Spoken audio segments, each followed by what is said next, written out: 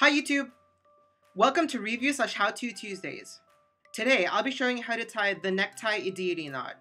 I think it's also known as a Merovingian knot. I bet I totally mispronounced that.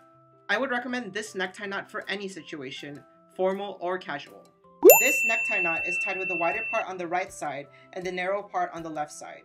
Stop the wider part of the tie just above the belly button.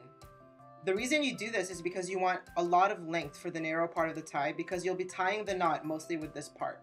First, take the wider part of your tie and place it just underneath the center of your neck. Pinch it because this is where we're going to tie the knot. Take the narrow part of the tie and go from left to right over the dangling part of the tie and go through the loop from back to front.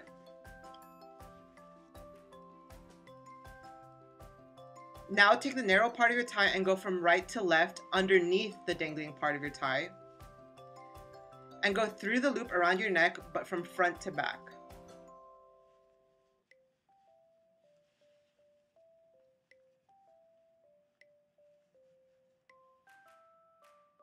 It should look like this with the narrow part of your tie behind the wider dangling part of your tie.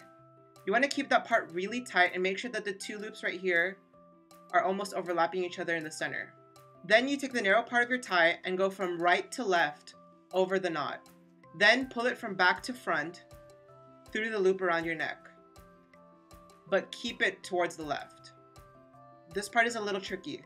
So you go from left to right underneath the knot you made, then go through the loop around your neck, as well as going through the loop you just made behind the knot.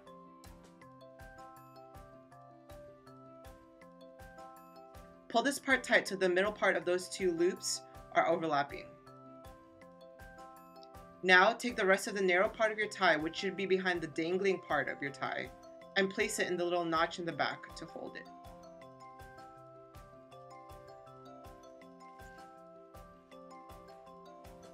To adjust this tie, pull down on the wider dangling part of your tie and hold the knot with your other hand.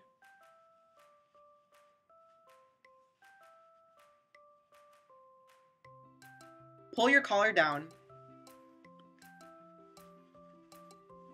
and adjust the knot as necessary.